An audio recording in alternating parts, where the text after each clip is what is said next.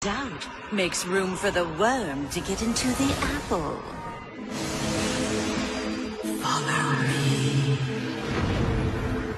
Follow me. What?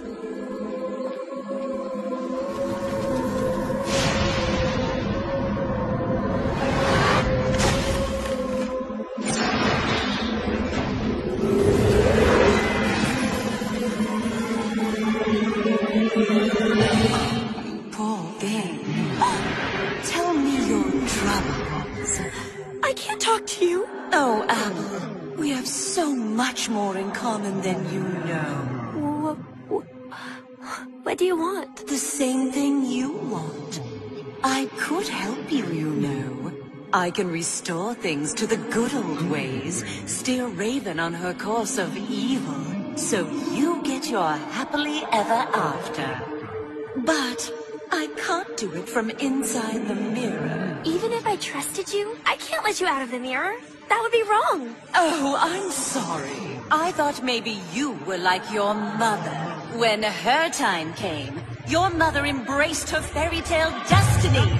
She did whatever it took.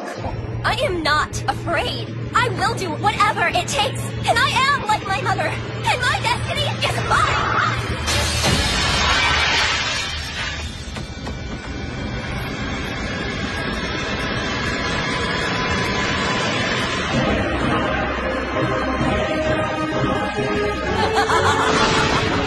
The evil queen is free! Yes, after years of banishment, the evil queen escaped. And at Applewhite's hand, no less.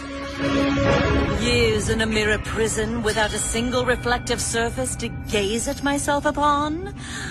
Now that's torture. I'm sorry, I need to go. You're good, right? Bad. I can't help you. Too late. You want your friends or your mother to know you released the evil queen? You can't just walk into school and talk to Raven. What happens when somebody recognizes you?